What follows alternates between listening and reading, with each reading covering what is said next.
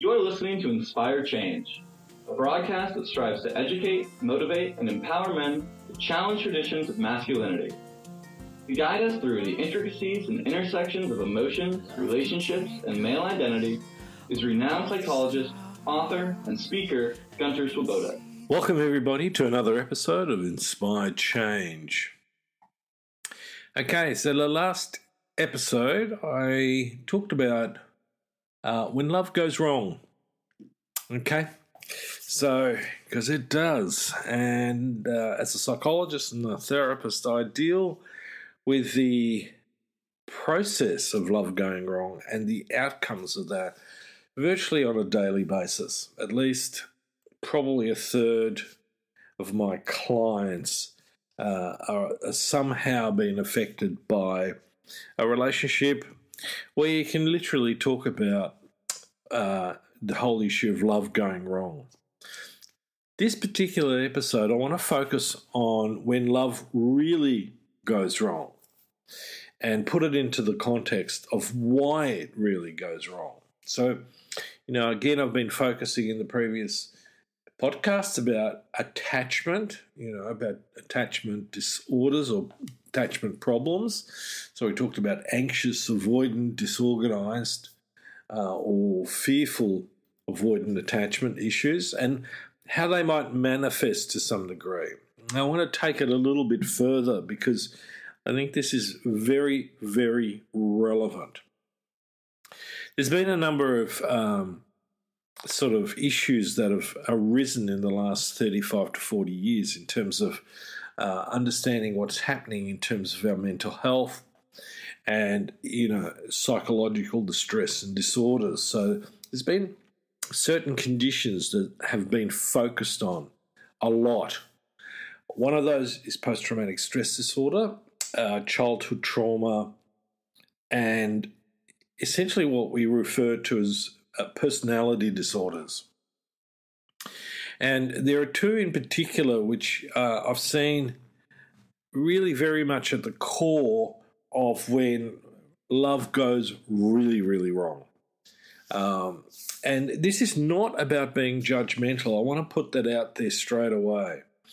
This is about being able to, in myself, identify whether I have any of these characteristics or whether you are in a relationship with someone who may have. Now, it's not your role and it's not my role to diagnose that person, but it is part of suggesting to the person if there's any suspicion of that, or taking myself off to, my GP or my therapist and go, look, I identify with some of these issues. Okay, so what I want to do is I want to sort of lay this out. And when I talk about personality disorders in particular, I'm going to be talking about the issue of narcissistic personality disorder and the other one, which is what's called the borderline personality disorder. And I want to go through that so that you've got a bit of an idea as you're listening to this, what we're really talking about. Because there's an upside to this, unlike with, say, bipolar 1 or schizophrenia, where borderline and narcissistic and borderline personality disorders actually can respond to good psychotherapy, and in times also a combination of medication and psychotherapy. So there is a light at the tunnel, and I don't want anybody to think that this is sort of, if you've got this, it's terminal in some ways. That's really not what this is about. But it's really important to understand what happens if I am a person who's got these characteristics in a relationship and what that does to me and the other person in the relationship with me. Okay, because it's not a question now of loving. It's really a question of how I can connect with the other person in a healthy way, as opposed to the way that I've been connecting, which is fundamentally unhealthy a lot of the time. And so, if I'm not well and my partner's not sure what's going on, the chances are they're going to respond in an unhealthy way. So, for example, in the area of drug and alcohol, one of the things that happens frequently is in addictions, if I have a partner, my partner either is very clear about their boundaries and about what they expect in the relationship, and when I don't deliver that as the person with the addiction, they have every right to go, I need to leave. Because to stay and to constantly negotiate with the person about their behaviour is fundamentally, most of the time, just enabling them, because they're not experiencing any consequences that urge them to change, because there's no negatives, there's no downside. Because, one of the things that often happens in that context is that my partner will, pick up the slack for me. They will do the things that I should be doing. They will cover up for me. And part of this pattern is also observable in a relationship where one person has what we call a personality disorder. Okay, so it's very, very important to get that clear. Okay, so as I said, we're going to be talking about the narcissistic personality disorder, and then we're going to be talking about the borderline personality disorder. Now, that's possibly going to take 2 podcasts to do, okay? And I also want to talk about what treatment in these areas really means. And one of the challenges is that a lot of couples where there is one person or even sometimes both people with a personality disorder, they go into couples counselling, and then for one reason or another, and it's often a little bit complicated, the couples therapy goes nowhere. And so in my view, when I've detected or when I've identified that one person or both people may have an issue like that, I need to get the person with the personality disorder to seek treatment, individual treatment, so that it gives the potential for couples therapy a better foundation, a better platform to come from. Okay. So, in recent times, the catchphrase in social media and in the media in general and so on around, couples and where love really goes wrong is the issue of the narcissistic personality disorder. Now, most of the time people talk about so-and-so is a narcissist. Now, as a psychologist, that requires a little bit of thinking, because for me, a narcissistic personality disorder is a diagnosable condition. And usually it's represented by a sort of inflated sense of their own importance, with a real need for essentially excessive attention, admiration. They have usually a history of troubled relationships. But one of the key markers is that they do not operate with the same sort of empathy that you or I, as people without the personality disorder, would have.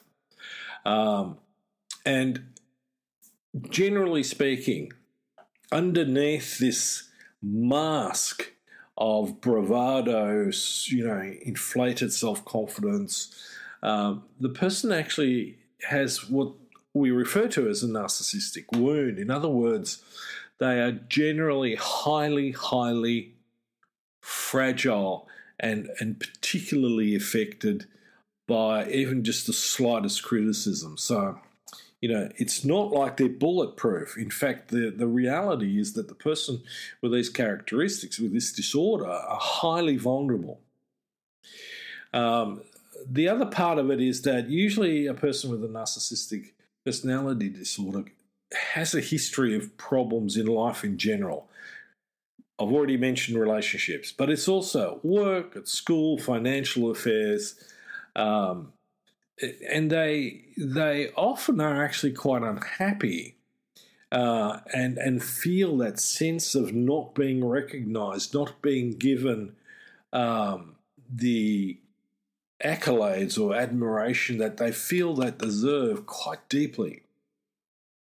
One of the comments often is that they will find their relationship with their partner is deeply unfulfilling.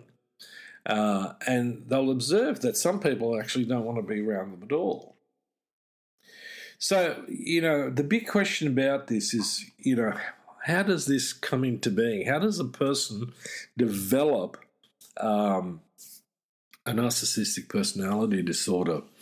And this is a bit tricky because, to put it bluntly, we actually really are just at the beginning of understanding what happens. Now, one of the things that I talked about is that, the person has a very fragile relationship with themselves. So the question that comes up here is, how did that develop? Now, there's been some suggestions. The obvious one that always pops up is genetics, that it's inherited characteristics. People often talk about the neurobiology behind that. Now, in both areas, certainly with genetics, we don't necessarily have, really solid evidence for that. In terms of neurobiology, that is that the connections between brain and behaviour and thinking are different. Well, that might be true, but it doesn't tell us necessarily exactly why. So for me, as a psychologist and someone who's particularly interested in the whole impact of the system and the situation on the individual, a firm candidate for causality is the environment. And the one in particular is that there's a mismatch in the parent-child relationship. So quite often what we find is that there's either excessive admiration for the child or excessive criticism. And the parent doesn't really quite tune into the kid very well. So there's, as we come back to the previous podcast, an attachment mismatch or an attachment disorder. And so this is probably the most fruitful area to look at in many respects. Now, the interesting thing too is when we look at, well, what causes a narcissistic wound? It could be, anything that the child can't accommodate in their mental sort of environment. They can't make sense of things. So why am I being criticised? Or why do my parents think I'm the best thing since sliced bread? So there's a whole range of things. Now, part of this pattern is that, as I said, the person with narcissistic personality disorder tends to be prone to stress. They may not show it. They frequently have interpersonal relationship difficulties. They, interestingly enough, also will go through periods of anxiety and depression. Sometimes they might present with impulse control issues, like taking high-risk things into account. So, drug and alcohol misuse, the capacity to, get into sort of intense sports where there's a strong possibility that they'll get lots of social reward for, So it's also about, interestingly enough, trying to get some stimulation going in themselves where they can try to get in touch with a greater sense of self-worth or self-esteem. Always a bit funny about that word self-esteem. What does that really, really mean? But we won't get into that right now. So some of the symptoms here are things like, a sense of entitlement and, requiring constant admiration. They expect to be recognised that they're superior without necessarily delivering the goods. They might even exaggerate their achievements and their talents. They spend a lot of time being preoccupied with fantasies about success, power, brilliance, beauty, or, interestingly enough, vicariously about having the perfect mate. And this is where it often goes really wrong, because if they find that their mate's not exactly perfect, it gets very, very rocky. in social situations, one of the characteristics that can manifest is they very quickly monopolise conversations, and they'll belittle or be very critical of people who they don't see as an equal. Now, that's interesting because they don't see most people as equals anyway. In fact, they see most people as being somewhat inferior. There's a tendency to expect compliance with their expectations. So in a relationship, you can imagine how that unfolds. They certainly don't see, because they don't have any, or they don't relate with a great deal of empathy, they don't recognise other people's needs and feelings. And if they do, then it's all about them in the first place anyway. You've got to remember that much of this is on a sort of scale going from the sort of almost benign to the extraordinarily intense. And with all of this too comes the need to have things that tell the story of their superiority and success. And so things like, the best of everything. When people start talking about, I just like the best of everything, my red flag starts going off, because, fundamentally, in order to feel okay, in order to enjoy life, you don't necessarily need to have the best of everything anyway. You can just make do. I mean, living in a hut, would, if you're happy, right, would be sufficient, except we come back to that principle internally. This person is not happy in themselves. They expect potentially other people to, recognise their, how good they are and reward them for it on a constant basis. The problem is it's never enough. It's a bottomless pit. It's like this bucket with a hole in it where you keep pouring water in it and the water just runs out and you've got to keep replenishing it. And we talk about, in that context, the narcissistic supply. So, in a relationship, eventually the partner of someone with a narcissistic personality disorder gets to the point where they just can't do it anymore. And so what are some of the consequences of this? Well, basically, let me come back to the relationship. They're often impatient and they get angry very quickly when they don't receive that sort of special treatment, that sort of, I love you because you're the best, blah, blah, blah, okay? They frequently, if they're stressed, can react with rage or contempt and will try to belittle the other person, all right, as a way of compensating for their own sense of fragility. So regulating emotions is a bit of a struggle, for the person, especially, as stress increases. Overall, there can be a cycle of moving through feelings of depression and moodiness, especially if they're strongly confronted with the fact that they're really not perfect. And so this enhances then this underlying bubbling sense of vulnerability, insecurity, but generally speaking, the person's not really in touch with that. So what happens when a person puts their hand up and goes, well, I think I sort of relate to this reluctantly, because a lot of people will try to avoid identifying with this, and they'll often be very defensive about it and go, well, that's not me, that's just everybody else's perception, and that doesn't count anyway. But on the plus side, if you do take ownership, because there's a difference between being mentally ill, where you have a certain get-out-of-jail card in terms of your responsibility to a degree, not entirely. With this is a disorder. This is not an illness.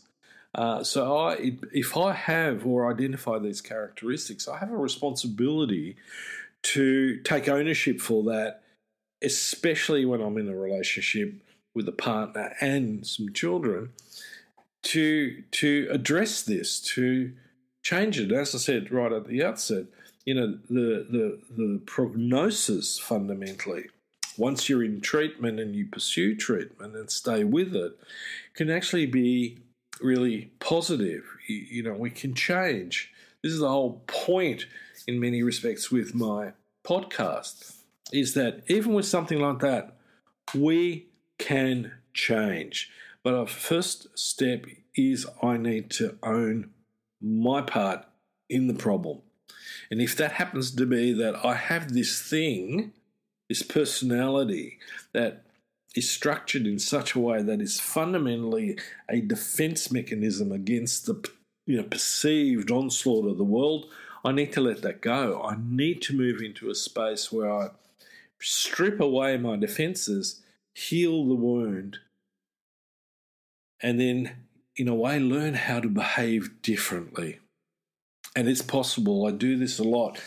There's another form of narcissism which is called acquired narcissism, which is what, as men, we're often prone to, because it's still a patriarchal society, and we have some privileges, and with those privileges comes some interesting adaptive or maladaptive behaviours.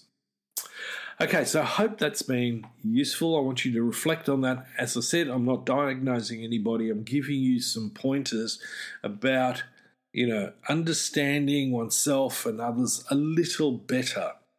But you can't use it as a weapon, okay? That is completely out of bounds. So you can't throw this at your partner even when you think it is.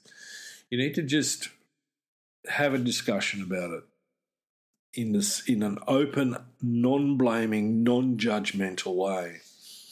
Because, if you have a broken arm and you don't know it's broken, but every time you try to use it, it hurts, having, someone hit it and go, does that hurt, is not a really useful thing or a caring thing or a loving thing to do.